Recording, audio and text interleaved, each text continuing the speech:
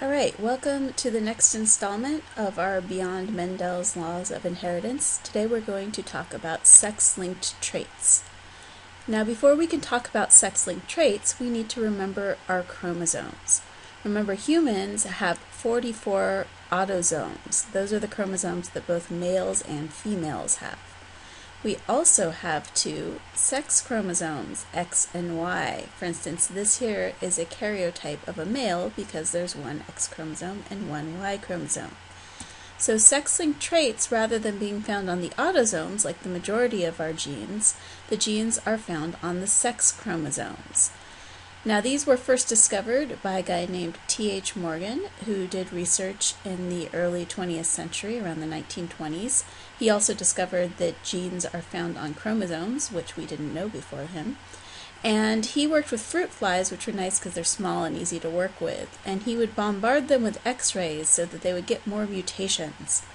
And one day he had a mutant fly who was born, a male fly with white eyes. So he decided to breed this male fly with white eyes with a female fly who had red eyes. Now, in case you're not familiar with fruit flies, red eye is the normal color for female flies. Anyways, he bred this white-eyed male with a red-eyed female, and as you might expect with a sort of dominant recessive relationship, all of the offspring, male and female, had red eyes. But then in the F2 generation, we saw something kind of strange. Instead of the normal pattern of 3-to-1 that we would see, we had 100% red-eyed girls, females, and half red-eyed males and half white-eyed males. So, for some reason, with this particular gene, the sex of the fly mattered, and he had never seen this before. Now, what he expected was our normal dominant recessive relationship. So if we had two big R's, the normal dominant red eyes, and two little R's, the white eyes, we would expect that in the F1 generation that all the flies would have red eyes. And then after that generation bred, in the F2, we'd end up with that classic relationship where we'd have 3-to-1. We'd have our homozygous dominant, our two heterozygous, and one homozygous recessive white-eyed fly. And of course, sex wouldn't matter. But that's not what happened.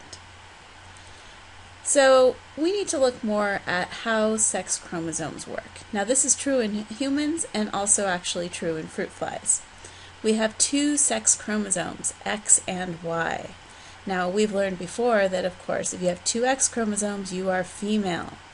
And that means you actually have one more X chromosome than you really need, because if you're a male you only have one X chromosome. Now if everyone needed two, males would be out of luck because they only have one. But males don't have that backup X the way females do.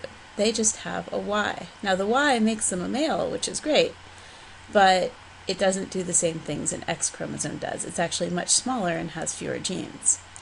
In fact, the Y chromosome basically only has the genes for maleness. And if you think about it, that makes sense because women don't have it. So if it was really important and had really important genes on it, women wouldn't have those very important genes. Now the X chromosome men and women have, so it doesn't just have female genes on it.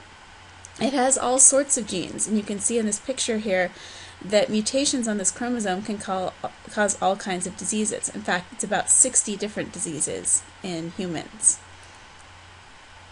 So I have an analogy here to help you think about how this works. It's my iPhone analogy. Now all of you guys like to play Flappy Bird in class, and in order to do that you need a phone. Now if you have a working phone, life is good. Men have a working X chromosome, life is good. Women, life is good. Now if men have one working X chromosome and a Y, it doesn't really matter because they have their X chromosome. It's like a working phone. It's fine. They can play games on it. Now women actually have that backup, but you don't actually need two phones, right? You can only use one phone at a time, and generally speaking, women don't need those two X chromosomes. Now what happens if an X chromosome has a broken gene, if it's not functioning the way it should? Well, that's going to make you sad, right? You can't play your games on your phone if it's broken. And men don't have a backup because remember, Y chromosomes don't do much. They don't have all the power of the phone. They can't play the games. They're just kind of there saying, hey, be a boy. But women, they don't have to worry because they still have a backup X chromosome. So even if one of them is broken, they can still do everything they need to do, just like someone who has two phones that one is broken, they can still play games on the working phone and they'll still be happy. So men don't carry a backup. That's the problem. Now let's go back into the flies. So what actually happened here was not a normal dominant recessive relationship. It was on the X and Y chromosomes. When we do this, our notation, you can see it's called superscript. We draw the letters as superscript on the X's and Y's so that we can see that the gene is carried on one of the sex chromosomes. So we have our normal female who's carrying two dominant genes on their X chromosome, and a white-eyed male who has a recessive white-eyed gene on his X chromosome. Now when we see their offspring, we have two female flies in the F1, and they're both carriers of the white-eyed gene. Now the male flies in the F1 generation are normal because they got their X chromosomes from their mom, and their mom had only normal X chromosomes. So all of our flies here have red eyes. But in our F2 generation, because all the females are carriers, even though the male is normal, the male flies in this F2 generation are going to get the X chromosomes from their mom. So half of them are going to have red eyes, but half of them are going to be white-eyed. You can see the females that they all have normal eyes, but actually half of the females are carriers. But we then see that relationship that Morgan saw, where 100% of the females in the F2 have red eyes and half the males have white eyes. Now, how does this relate to the pedigrees we've been looking at?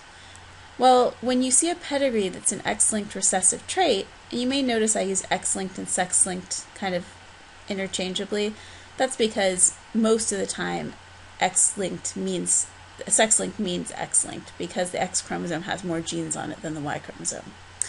Anyways, in an X-linked recessive pedigree, you will see that the trait will always come from the mother's side of the family because the mother is the carrier of the trait.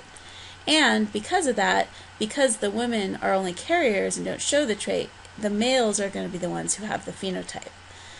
Now, women can, of course, get this trait if they get it from both sides of their family, but that means their dad has to have the trait.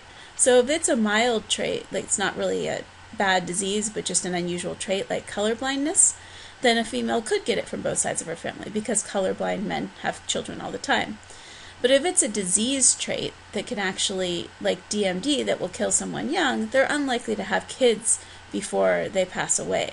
So for that reason, diseases that are on the X chromosome are really found almost entirely in males because they don't usually have children so they could pass it to their daughters.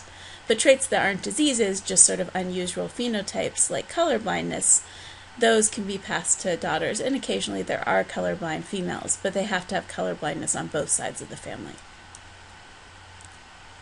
So here's an example so we can practice our Punnett squares with sex-linked traits. Hemophilia is a disease which blood does not clot properly, so you just bleed uncontrollably. And the clotting factor gene that makes your blood clot properly is on the X chromosome. So this is an X-linked recessive trait like we've been talking about.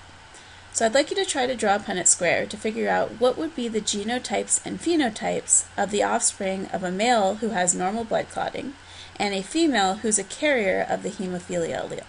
I'll give you a moment here to draw your Punnett square and try to figure it out. Alright, did you do it? Alright, let's look at our answer. So our female, our mom, she's a carrier, which means she has one normal X chromosome and one X chromosome with hemophilia. Our dad is normal clotting, so we know his X chromosome is normal. When we draw our Punnett square, we can see that one of our girls will get a normal X chromosome from both parents, so she's going to be normal. One of our guys will get a normal X chromosome from the mom, so he'll be normal. So we have 25% normal girls, 25% normal boys in the offspring so far. And then one of our girls, she's going to get a normal X from her dad, but a hemophilia X from her mom, so she'll be a carrier of the trait. And our last offspring, this last boy, he's going to get a Y from his dad, because boys always get Ys from their dad, and the hemophilia X chromosome from his mom. So he, unfortunately, is going to have hemophilia. So as you can see, all of our females are healthy, although half of them are carriers. And then half of our males are healthy and half are hemophiliacs. So hopefully you got that, and thank you for watching.